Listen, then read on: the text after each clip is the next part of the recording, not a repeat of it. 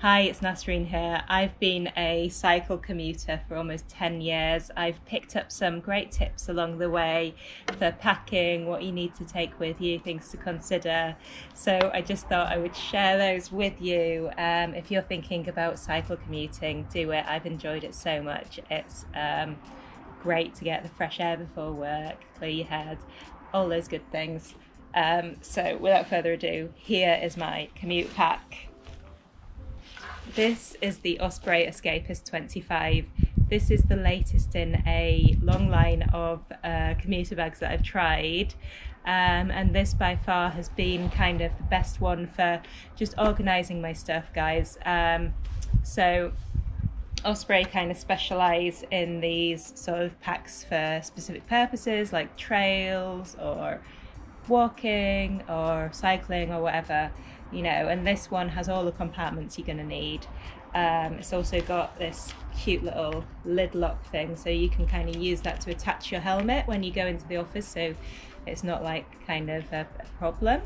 Yeah, so I'll take you on a quick tour of this because it's got some really amazing features. So first of all, most important thing for me and my job is my laptop. I keep that just in this back pocket here.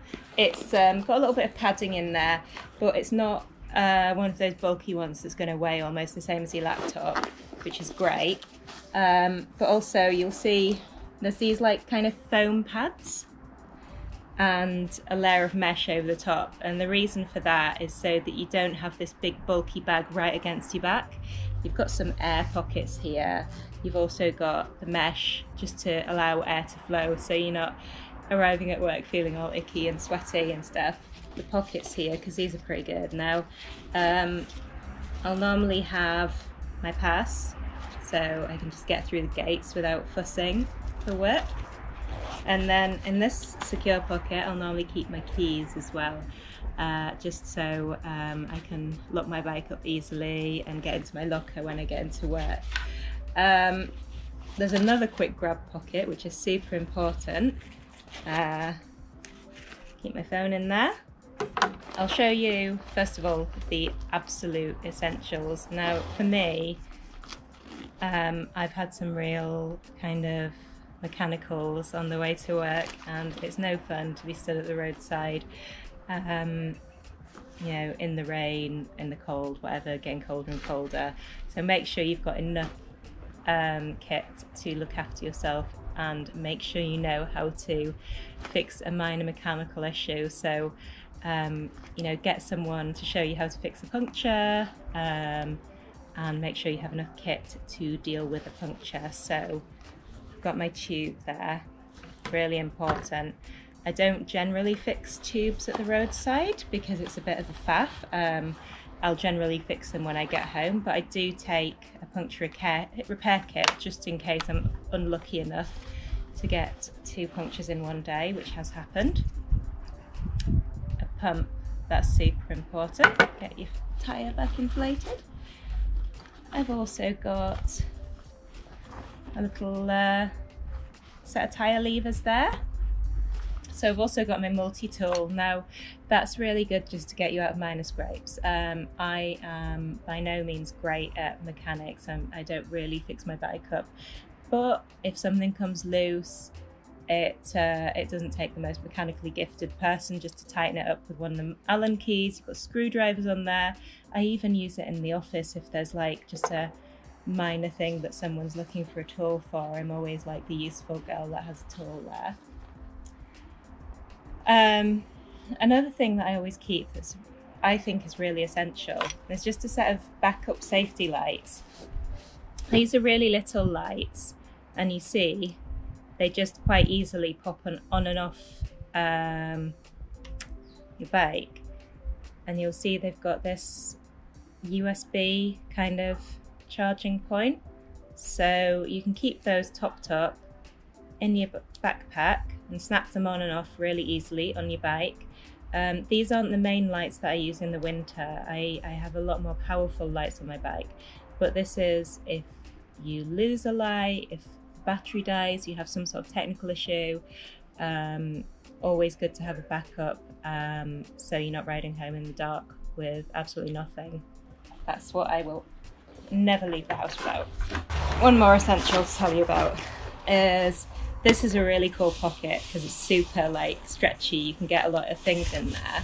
I tend to just leave this high-vis waterproof jacket in there all the time, just so I'm not going to get caught out in a storm. And it's super lightweight, and you'll see it's got like a massive reflective patch on the back. No one's going to miss you in that. So like those days when you're not sure if it's going to rain, always good to have something like that in your bag. So this is kind of the main compartment. You'll see you've got plenty of room for everything you need in there.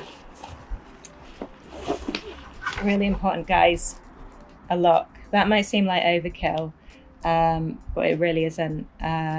So when you're buying a lock, look for the secure rating on it. It might say that it has a security standard of sold secure, gold, silver or bronze, and your insurer, if your bike is insured, might actually stipulate that you need a gold lock, so be mindful of that. I carry a D lock plus a cable lock, just so that I can make sure that both of my wheels and my frame are attached to something solid, and we have Sheffield stands at work which are kind of bolted into the ground, so make sure the thing you lock your bike to is actually anchored in somewhere. This is a game changer. Okay, so this is my wash bag. Now if you're lucky enough to have facilities at work, this is absolutely fantastic. You'll see it has a little hook so you can hang it up on the coat stands. I've got my makeup here. Also got a few little toiletries. I always kind of go for the smallest volumes that I can, so I have these little bottles that I refill with my shampoo and shower gel. I've also got a little mirror in there, hairbrush, so it really has all your essentials, and it hangs up, which is an absolute win for me. This is something I've learned the hard way, guys. I do normally take a drink and a packed lunch to work, and I have had accidents where I haven't closed something properly, or it's spilled. So now, to safeguard that, I've got these bags, again from Osprey. They're waterproof, and that's like my outfit for the day.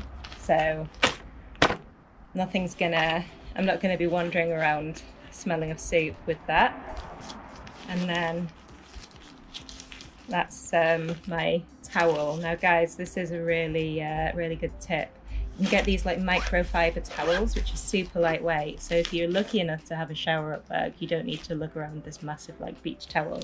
That fits nicely in your bag. There's one more compartment that I'm going to show you. Now I'm not using this one right now because I do leave my shoes at my desk, and guys, if you can leave things at work, that is a top tip. If you're not hot disking, you can, or you've got a locker, leave your shoes at work because it's not worth taking them.